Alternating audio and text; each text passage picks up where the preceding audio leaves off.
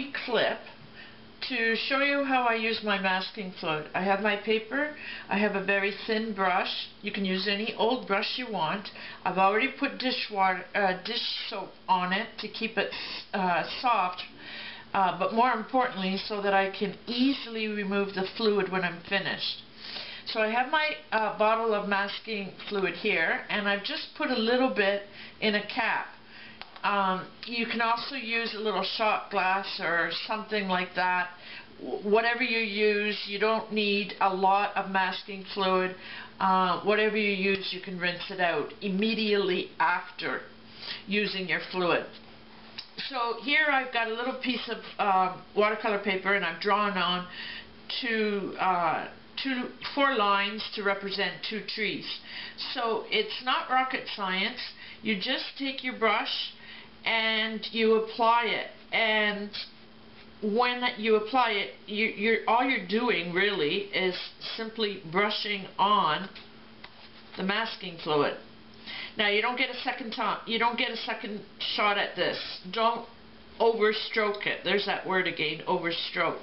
Just brush it on, and you'll see that it's self-leveling, and go over your outlines of your trees. Or no, you better not, because well, yeah, you can. Okay, what am I talking about? Yeah, go over the lines of your trees. That's okay. You shouldn't have put down very dark lines to begin with. Light pencil lines for your trees.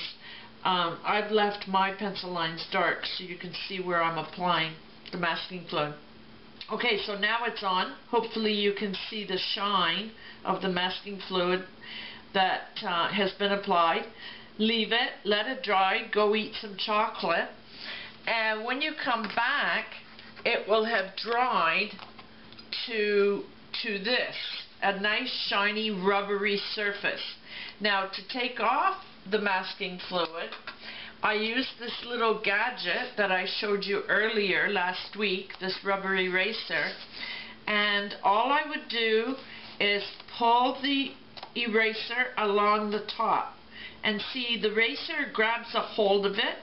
Okay, now the idea is not to simply pull it at that point, because you'll rip your paper and abuse your paper.